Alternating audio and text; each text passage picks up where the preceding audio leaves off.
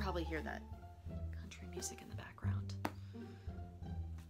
Pop on here and do a relatively quick, we gotta work with it because I can't film this the rest of the weekend, so it's just gonna have to work. Today I thought I would pop on here and do a relatively quick video. Posting videos as frequently lately. So if you have any ideas for videos, be sure to comment them down in the description. Let's start again. Hey everybody, Sierra Media Gal here. Welcome back to my channel. Today I thought I would pop on here and do a relatively quick, hopefully, video on hair care and how I maintain my rather crazy hair colors. If you've been following me at all for some time, you will notice that I do frequently change up the color of my hair, and I love experimenting. So yeah, I thought I would just show you some of my tips and tricks for how I maintain healthy hair. And also I do have other content planned for this channel, but a lot of the videos that I want to do take a lot of prep work and some of them some research, so like I really have not had the time to sitting down and doing those videos, so that's why my filming schedule is a bit off. So if you have any ideas for videos, be sure to comment them down below. I'd really appreciate it. Again, I want to sit down and create those videos, I just haven't had the time. But this is something I thought I could cover relatively quickly, and I thought some of you might be interested since some people have been commenting on my hair. Disclaimer, this is just what works for me. You do you. Doesn't mean you have to follow any of my advice, because everybody's hair texture is different, everybody's natural hair color is different, so it's always going to take the color very differently from person to person. So yeah, there's a lot of different ways that you can do this, but I still thought it might be a helpful video to somebody out there who is interested in coloring their hair like I have. So if you are new here, hello and welcome. My name is Sierra Media Gal, also known as Andrea in the fandom and fanfiction world. I do a lot of different content on this channel, some fandom, some lifestyle, some fashion.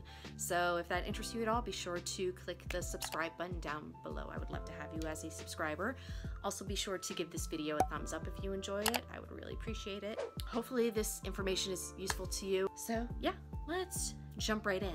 So as you can see, I have changed up my hair once again. Light is picking it up as really kind of a deep purple, but it's more of a purple slash blue. It's actually called denim wash. And then at my tips, I did coral. But my natural hair color is like a dirty-ish blonde, so you can also see some of my dirty blonde coming through where the denim wash is too light of a color to pick up on.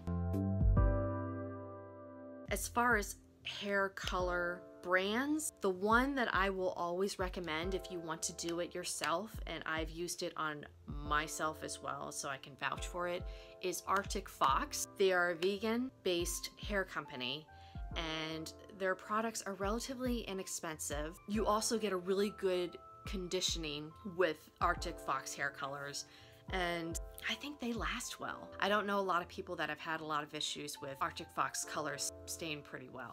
So I swear by Arctic Fox. There are of course a lot of different hair color brands that you can purchase from, but I stick to what I like, and I've always had good experiences with Arctic Fox.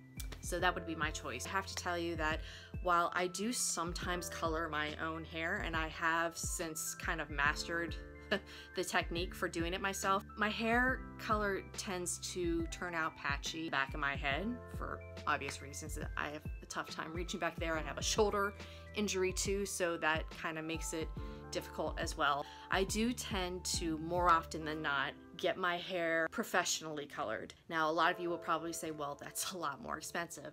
Yes, it is, but I have some tips for how to do that financially affordably if you're not doing it as frequently as, say, you probably should. It's mainly just for hair trims and hair color that I pay for. So to start with, I do have highlights in my hair. I do not use bleach. There's a lot of professional YouTubers out there that bleach their own head, and kudos to them. I do not trust myself. That is not something I would ever be able to do on my own. That's just been a personal choice. So that's why a lot of the colors that I use are not as vibrant as they would be if I bleached my whole head. If you're looking for tips on that, I am not your girl for that. I would always recommend, especially if you're gonna bleach your whole head, to have it done by a professional. You risk a lot less breakage and damage to your hair if you have a professional do it. Just saying. And I have never bleached my head, though I am starting to seriously consider it. Doing that in the future, but I will have my hairdresser do it, not me. I do have highlights in my hair though, so that I can do some more vibrant and pastel colors, because otherwise the less chance it has of showing up in dirty blonde to dark hair. It's just not going to take to your hair at all. So at least with some of these blonde highlights, I can do corals and I can do pinks and I can do light purples. So I do have highlights, and I do tend to let them go down to about half my hair length before I touch them up. So that's one way that I do save some money, is by not getting my roots done every time I go to the hair salon. So I do save a lot of money that way. I also keep my hair appointments to every 7 to 8 weeks. Normally, especially for shorter hair, you know, they will recommend that you go about every 4 to 5 weeks. I extend it to double that, basically. So that's another way that I do save some money. And a lot of the times in between, if the color's really fading out, depending on what color I've done, I will touch it up myself. But I trust my hairstylist to not make it patchy and make it look much better than I can on my own. That's just how I make it work financially for myself while still having it look its best. That's the trade-off. As far as keeping the hair color and maintaining it on my own, first and foremost, if you want the color to last as long as possible, do not wash your hair. You have to wash it as infrequently as possible. If you can extend it to a week or even more, good for you. I wash my hair generally twice a week. Can't tend to go more than 4 or 5 days before it's looking rough. My scalp gets very, very oily very quickly, within, I'd say, 24 hours. So I rely on dry shampoo. So I, in between, use this Batiste dry shampoo. I know there's better dry shampoos out there that are, of course, more expensive, but this is about $7 to $8, depending on where you buy it at. You can find it at your local CVS, Walmart, Target, you name it. You can pick this up. Yeah, this works very well for me and allows me to go at least 4 or 5 days without having to wash my hair. The second major tip for maintaining the hair color is to wash your hair in lukewarm to as cold of a water temperature as you can tolerate. I always am taking lukewarm showers. It sucks, but that's how you keep the color. As far as shampoo and condition products, I have been using for about a year this OGX Fade Define Orchid Oil Shampoo and Conditioner.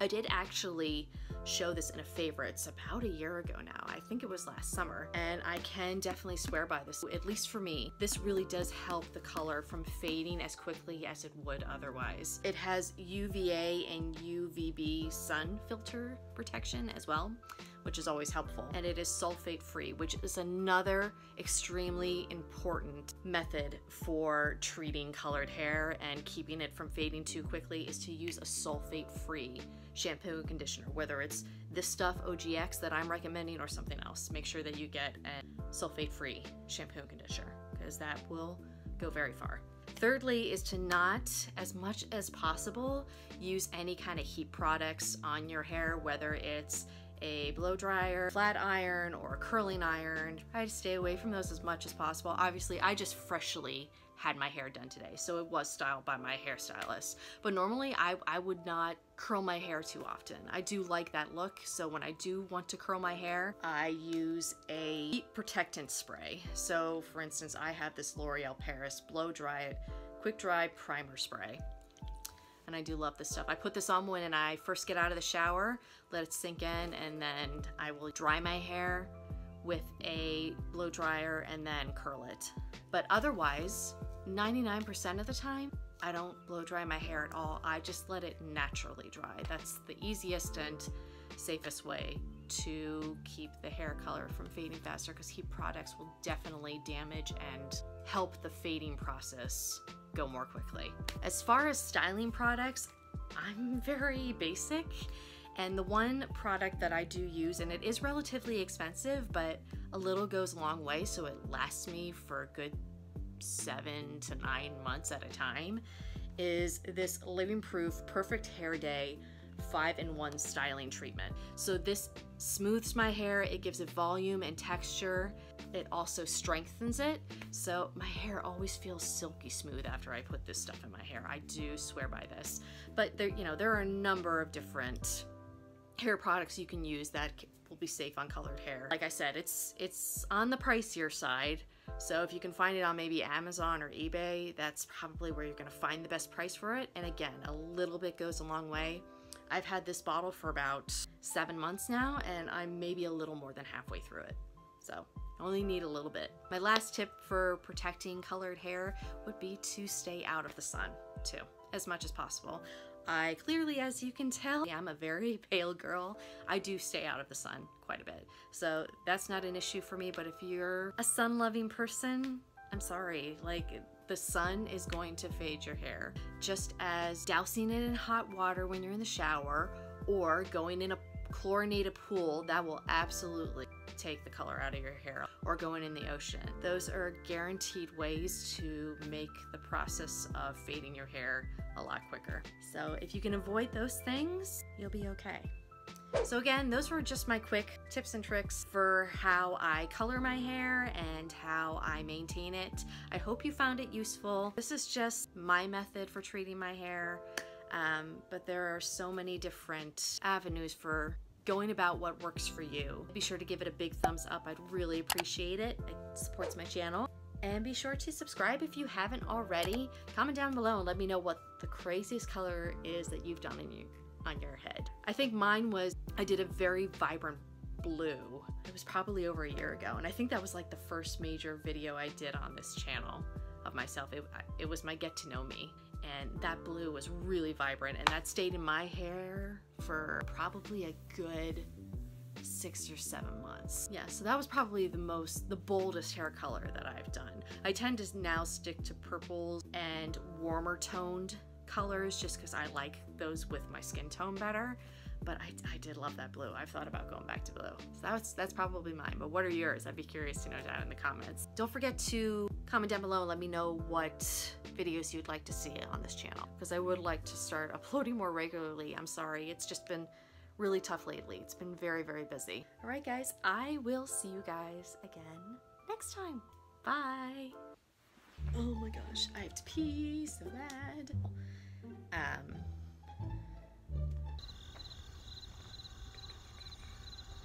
Put all this stuff away.